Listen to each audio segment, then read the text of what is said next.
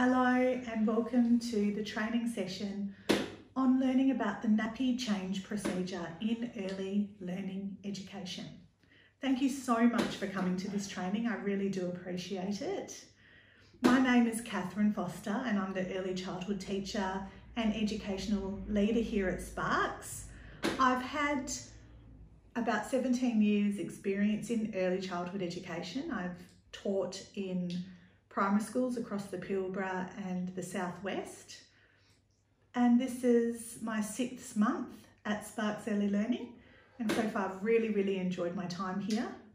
And together we have achieved a lot of things. So I'm really happy to be here and I hope that you get a lot out of this training session.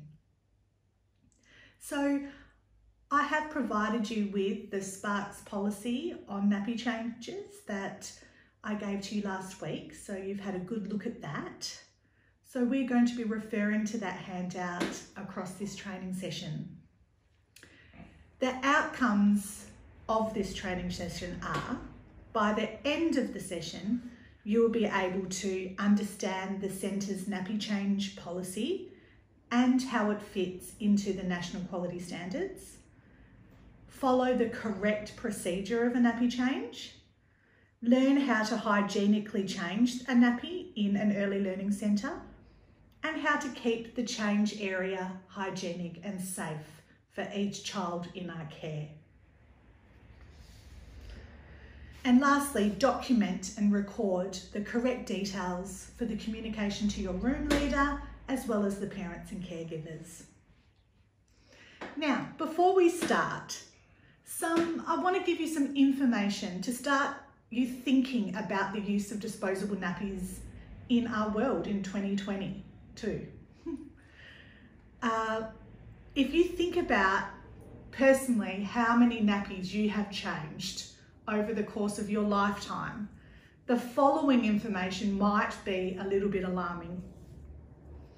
So, in 1956, only 1% of parents used disposable nappies.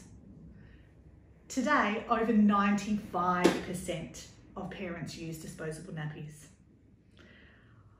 Over 18 billion nappies are thrown into landfill each year.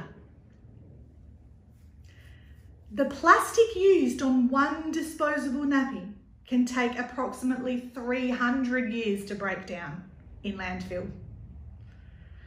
And lastly, by the time a child is toilet trained, a baby could have used 4,000 to 6,000 disposable nappies. It really does make you think about the cost of disposable nappies to our environment. But in saying that, the use of disposable nappies is strongly encouraged in an education and care service. Why do you think? Because disposable nappies are less likely to spread germs into the environment because they are less prone to leaking than cloth nappies and can be disposed of immediately. So it's something to really reflect on about what we can do to help the environment, but also keep the safety of ourselves and the children as our top priority. So how does the nappy change procedure we have at Sparks link to the National Quality Standards? If you refer to the handout, Quality Area 2, so I'll show you the handout, you can see that the nappy change procedure is embedded into the Quality Area 2 of the NQS. The aim of Quality Area 2 under the National Quality Standards is to safeguard and promote children's health and safety, minimise risks, and protect children from harm, injury, and infection. All children have the right to experience quality education and care in an environment that provides for their physical and psychological well-being and provides support for each child's growing competence, confidence, and independence. So under the standard 2.1, which is each child's health and physical activity is supported and promoted, you can see that in element 2.1.2, health practices and procedures, effective illness and injury management, and hygiene practices are promoted and implemented. So you can see how important that following the correct nappy change procedure is when it's linked to the national quality standards that every single centre in Australia follows. It ensures that the children in our centre and across Australia are safe. So when we have a look at this, we can see if we now look at our own policy and procedure, nappy changing policy, and you've got your handout there, we can see how this is directly linked to the national quality standards. And we're going to be going through this nappy changing policy in detail shortly. But what we can see is that the policy statement is directly linked to the national quality standards. The policy states that the centre is to provide hygienic procedures for changing nappies. We are to provide a clean environment to prevent the spread of diseases and infections. And staff are to assist the children and use the correct techniques for nappy changes at all times.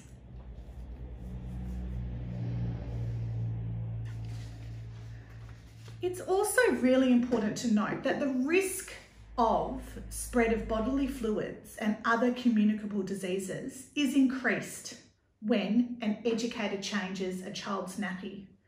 For this reason, we must protect ourselves and the child from the risk of infection. It's also important to note that the nappy change ritual in an early learning centre is a really great way to bond with the child. You can sing to the child, talk to the child, smile and interact with the child as you're changing their nappy.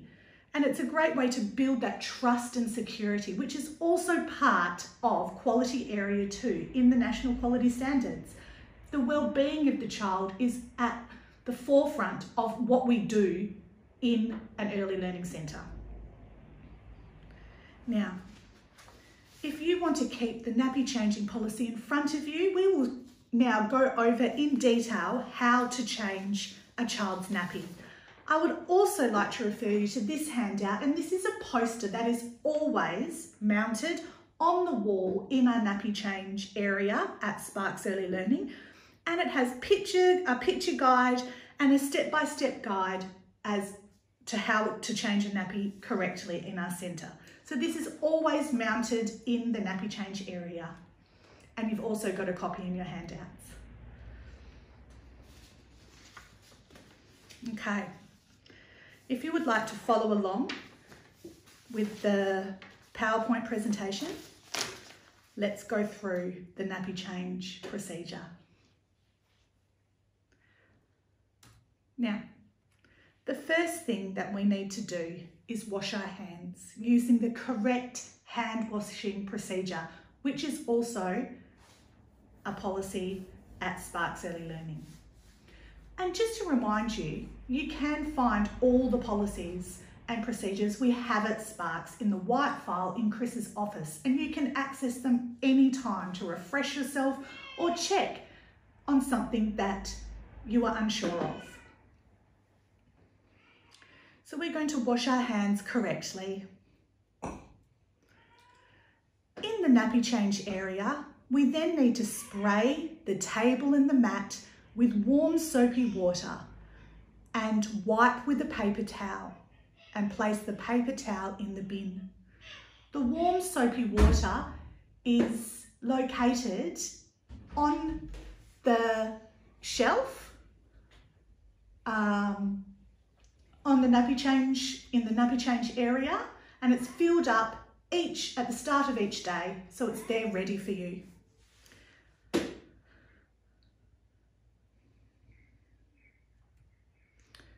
Next step is to ensure that you have all the materials you need right next to you, ready for you when you're changing the child.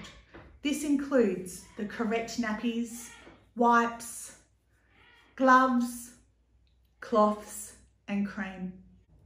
Now, each child's nappy is located in the shelf next to the nappy change area, and they are all clearly marked with each child's name on it. The wipes are for communal use and they are always placed next to the change mat. The gloves are mounted onto the wall, and the blue cloths are in a basket on the shelf as well. So they are all ready and waiting for you to use at each nappy change. It's also important to note that we only use blue cloths to wipe down the change table and the bench top, and these blue cloths are placed directly into the tub under the sink as soon as you've used them.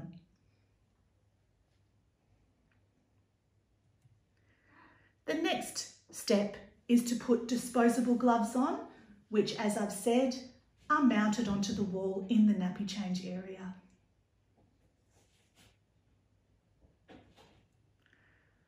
We then lift the child onto the change mat using the correct lifting techniques, which is also another policy and procedure in the white file that you can always access to refresh yourself on.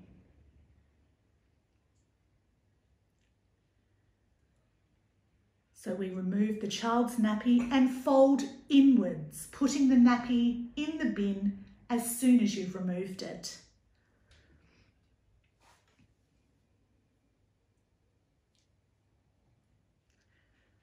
We then clean the child's skin with the nappy wipes. We place in the bin immediately after use.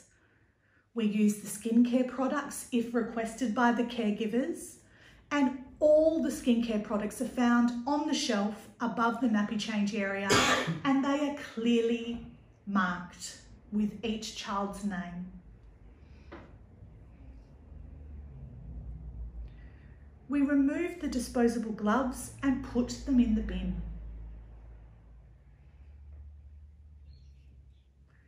We then put the clean nappy on the child.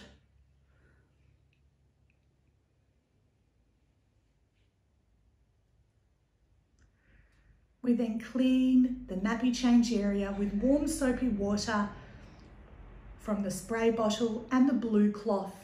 And as I said, the blue cloths are always placed in the tub under the sink. These blue cloths are washed separately from other items to ensure that no cross-contamination happens. We wash the child's hands and your hands with warm soapy water and dry with a paper towel, and then dispose of the paper towel. If the child is 6 months or under, you can use a baby wipe to wipe down their hands. Once you're back in the baby room, you need to document the nappy change on the whiteboard. Now, we need to document the time of the nappy change and if the nappy was soiled, wet or dry. We can use shorthand S, W or D to document this as a time-saving measure. It's also really important to note any health notes for the caregivers. If you are concerned about anything, you discuss with your room leader, and you can also ask the room leader, and they would, under their discretion, will call the parents. For example, if there's terrible nappy rash that is making the child uncomfortable, that's a note that you need to share with your room leader to let the parents know. Or any other concern, like they have an upset stomach or were very unsettled. They are examples of information that is necessary to share with your room leader. Some of this information is private, so it's up to the room leader to actually make the decision to write on the whiteboard in the room or just take a private note to share with the parents. So that is the nappy change procedure we have at Sparks. You can see that it is, again, really important to follow this procedure correctly. So the well-being, the safety and of ourselves and the child is at our first priority. Thank you again for coming to this training session. I really appreciate your time and I really hope that you've gotten a lot out of this training session. I'll now answer any questions that you have and clarify anything that you need. Thank you again.